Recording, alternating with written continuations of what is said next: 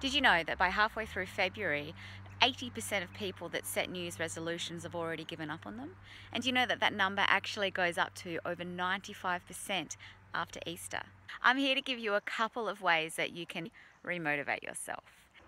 The first point is give yourself an actual reward.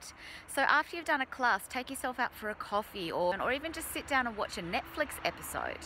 The second one, guys, is set yourself an actual contract. And it might be something like you set a $20 payment that you have to give to your partner, or your husband, or your kids if you don't make it to a class.